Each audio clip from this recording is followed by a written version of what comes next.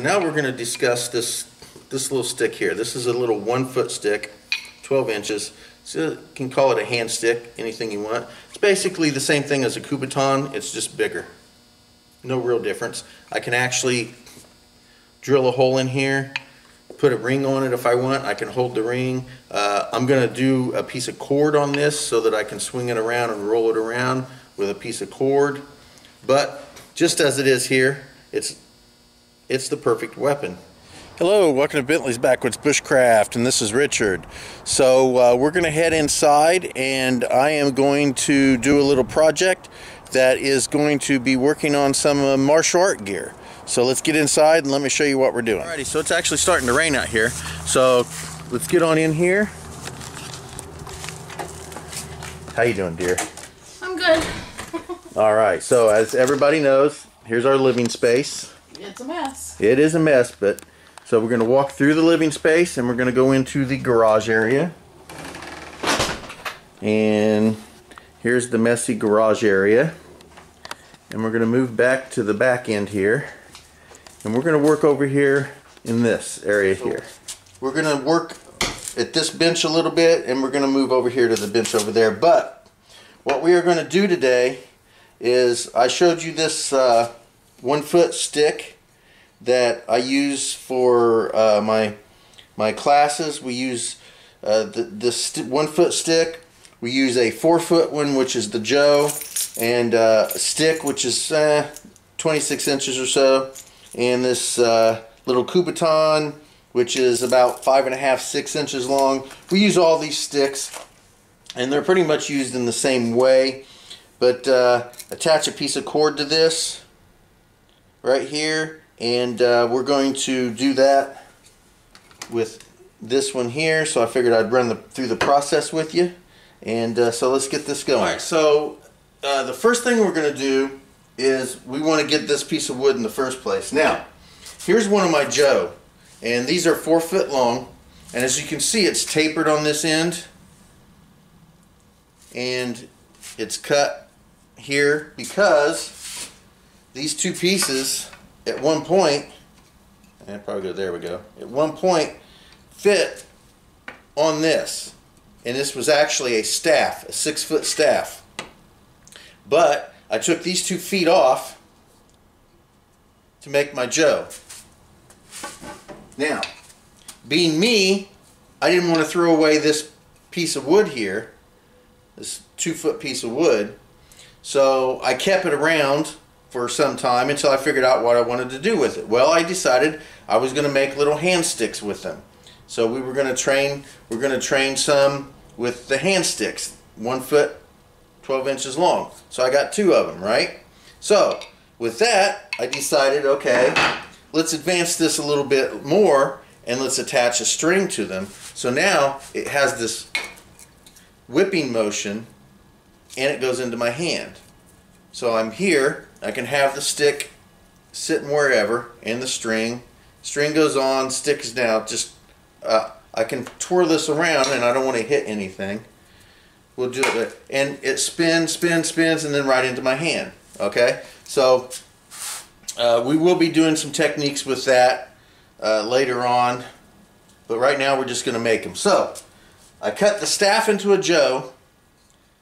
The 2 extra pieces are now 2 1-foot pieces. I've already done this one. So all we're going to do is I'm going to drill a hole probably in the smaller section of this. So hold my hand like so. Just drill a hole in this. Now, I am using a 30-inch piece of cord. Now, I tested it out, and a 30-inch piece of cord doubled over is the perfect size for it to twirl around my hand and then go straight into my hand like this here. Alright, you may have to adjust yours at a different length, but you're just going to have to play with it. Start with maybe 30. I would start with a little more and then just subtract until you get to where you need. But we're going to take these ends and we're just going to burn them, just so that they don't fray on me.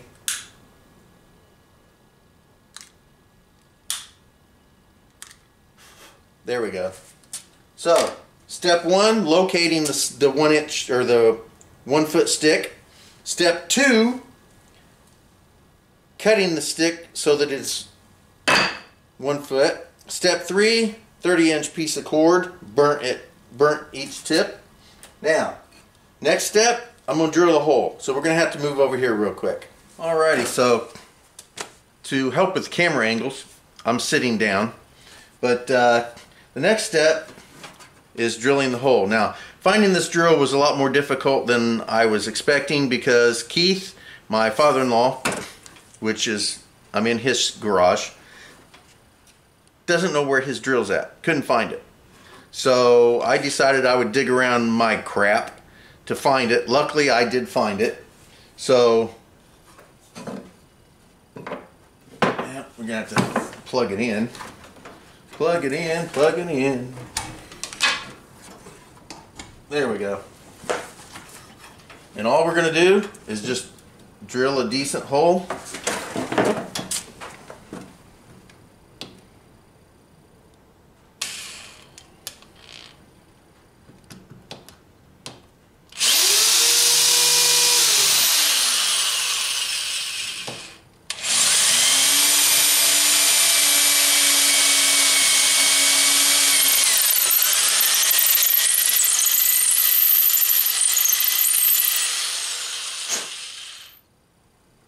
Drill a hole, that's all we're gonna do. Alright, let's step back over here. Alrighty, so we got the 1 foot stick with the hole drilled in it. We've got the 30-inch piece of cordage. Both tips are burnt. Just gonna run that through the hole. Boom, just like so. Even it up. Now, I'm just gonna put a little knot right at the tip, just like so. There we go. Now, I made this slightly larger than 30 inches so that I would have room for this knot, and there we go. So we put this here, boom, right there. There we go.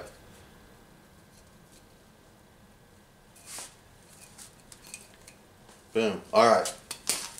We're good to go. Alrighty.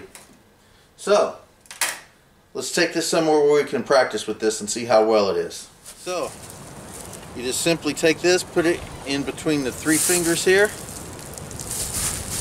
and hold it, and then you can swing this around however you want. Give it a good swing. Strike, attack, boom here. Then when you want to roll, right there. So, swing it back and forth here, overhead, down, up, however you want to swing it. Then twirl it around, boom, and it catches right into your hand.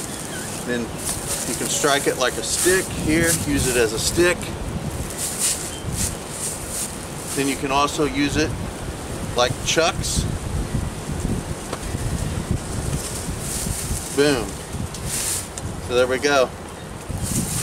There's the hand stick and cord. Thank you for watching Bentley's Backwoods Bushcraft, and enjoy the outdoors, even if it's just your backyard.